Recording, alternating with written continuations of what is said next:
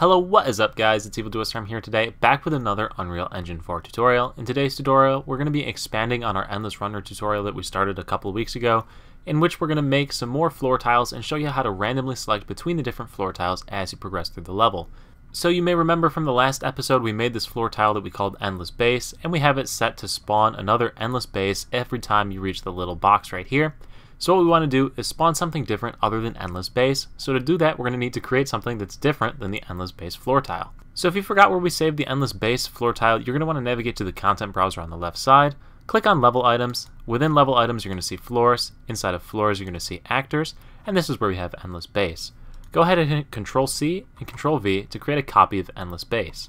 Go ahead and rename this, and I'm going to call this Endless Floor 1. So go ahead and double click on Endless Floor 1 and let's hop on in here. So in the viewport, you're going to want to modify this level however you want.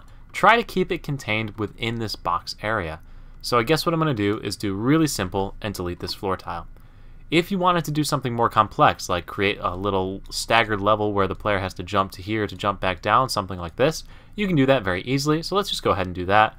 All I did was click these two little icons right here, which keep it in the same direction out of the page or towards you, but moves it in the X and Y coordinates. Or I guess in this case it's the Z and X coordinates, it keeps it in the same Y frame. So go ahead and compile and save that so we have it saved. Next we're going to hop over to the event graph. So in the event graph we have it set to spawn another Endless Actor, the Endless Base floor that we already created. What we're going to do is go ahead and copy all this, so copy all of the nodes that go ahead and spawn that floor, Ctrl-C and Ctrl-V. So under the class option on this new piece that we dragged in, go ahead and click on that and type in Endless to filter by all the floor tiles we've created, and click Endless Floor 1. We want to spawn in the first floor that we just created at a random chance. So how do we deal with the random nature of this? Go ahead and hit Control click on this node to drag it off and get rid of it because we don't need it right now. And take both of these guys and drag them over to the side, and then I'll just bring this back over. So how are we going to deal with the random nature of spawning these floor tiles? So what we're going to use is a node called switch on int. So go ahead and right click on the board here and type in switch on int. And it's the last option on the page. When you select this, we need to get an integer and it's going to return a different option. So go ahead and hit the add pin option twice to go ahead and get two nodes, a 0 and a 1. And then we need to get a random integer. So just go ahead and type in, after right clicking, random integer. So this is going to get a random integer from 0 to whatever the max is. So in this case, we're going to set it to 1. Because we have between 0 and 1. Drag this return value into the selection, connect the node right here, and then drag our different nodes up into this area. Drag the nodes for each of these into each of the different boxes. So what this is going to do is that when the player crosses the box, it's going to switch on an int, it's going to get a random integer, and it's either going to pick 0 or 1. So if it picks 0, it's going to pick the floor that we created to start, Endless Base, and if it picks 1, it's going to pick Endless Floor 1. Alright, so a couple mistakes that I made while creating this. Instead of using the random integer node, random integer that we were just using, you need to use the option that is random integer in range. This is because we're going to adjust this as we create different floor tiles, so you're going to want to be able to switch it as you go. So pick random integer in range. The node looks like this, random integer in range. It's the third option down on the list. Pick that one, and you're going to be going between 0 and 1. So plug that node into the switch on int that we grabbed earlier. The next thing you need to do is you need to add a delay between the cast to the switch on int. This is because this moves so quickly that you actually will have times where you'll get both the 0 and the 1 option at the same time, so it'll spawn two floor tiles and it looks really messed up. So make those two changes to the code that we already did, copy this over on into the other floor piece, whichever one you just edited on. So in that case I did it on Endless Base, so then I'm going to copy this into Endless Floor 1 and just tie in the nodes. So super simple. If I went too fast, just rewind it. I have the whole piece right here, so you can just make sure you build basically exactly as you see right here. But compile and save that on both things and hop on over into our previewer and hit play to see how this runs out. So as you can see, as the player goes along, the floor tiles will spawn, and eventually you will get the floor tile that we created earlier where you need to make that jumping puzzle to be able to survive, and we got another one back to back. But it is random in nature, it will spawn them randomly. You see we're back onto straight floor tiles. So now you can make any permutation or combination of floor tiles that you want that fit within this little area, the 4 grid united area. So let's go ahead and do one more where we're going to go ahead and show you how to adjust the height of the level, or basically adjust the spawn location of the floor tiles, and this is also super simple. So all you're going to do is navigate over to Endless Base, Ctrl-C and Ctrl-V to make a duplicate of the Endless Base tile. rename this, and we're going to call it Endless Floor 2, because that's really easy to remember. So go ahead and click on Endless Floor 2, navigate over to the viewport, and we're just going to adjust this so that the player has to jump up in the level. So we'll move this piece to right here-ish, and we will move this piece straight up. So the player has to jump vertically. We'll delete this one. Now what we want to do is move this tile. So we see that we moved this floor tile up 340 units in Z. So we need to take the arrow that we have over here and move it also 340 units up in Z. If you don't see where I was looking, if you click on the piece that you moved up, you will see the Z location over on the right side of the screen. My mouse is moving back and forth over here, and that's basically what we're just trying to match. So move the arrow up to match the 340 in the Z and hit compile and save.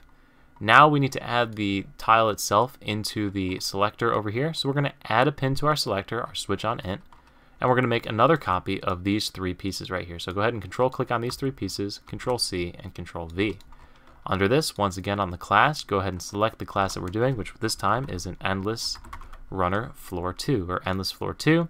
So that's all set and dandy. Drag the 2 down here, connect that in, and then adjust our maximum on the random integer in range from 1 to 2.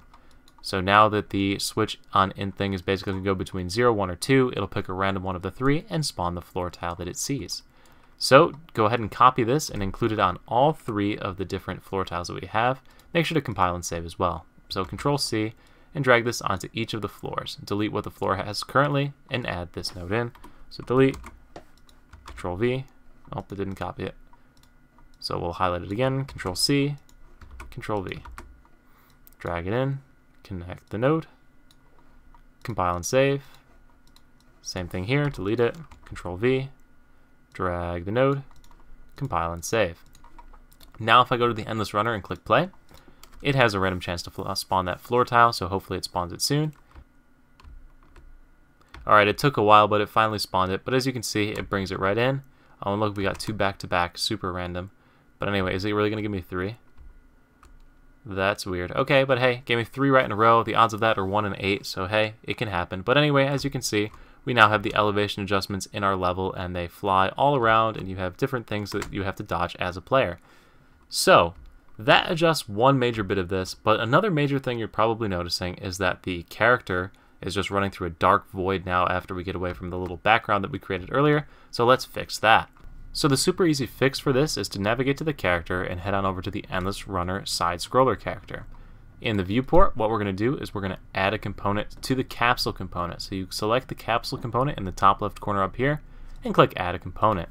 The component you're looking for is paper sprite, and we're going to add that sucker in. We're just going to call this background. So what you're going to do is drag this sucker way back. So for this sprite right here, navigate back to the main page, or the Endless Runner page over here, and look for the sprites folder in which we have all the different floor tiles. So the background sprite that we're looking for is located in level items, floors, sprites, and sprites. Right here, background sprite. So take our Endless Runner character guy over here and drag him over to the side so we can see both of them on the same viewport, and I'll move it up so my webcam's not covering it. Drag BG sprite into the background sprite location right there. You've got the little source option that pops up right there. So now you have the giant background sprite sitting there behind the character, way back. That actually might be too far back. Let's bring it forward a lot. So negative 5,000 is actually a little too far away, so let's try negative 1,000 and bring that right there. That actually seems like it's still too far. Let's do like negative 50. The next thing we're going to do is scale this sucker huge. So click the little lock icon, and we're going to scale this by like 10 all around and make it big. Now we hit compile and save, and if we navigate back to the Endless Runner map, click on the background sprite that we put in there earlier and just delete it, and hit Ctrl-Shift-S to save everything on the menu. Now if we hit the play button, you see that you have the sprite and it follows the player in the background. So it doesn't move, but at least it gives us a level so that our player isn't just running around in the darkness. So I do hope you found this video useful. If it did help you, if it is going to help you to create your Endless Runner, make sure to leave a like. Check out some of the other videos in this series if you're wondering where some of these assets came from. Definitely check out some of the other videos in this series. It'll help you to fill in on what you missed. And as always, guys, thank you so much for watching. I will see you in the next video. Peace.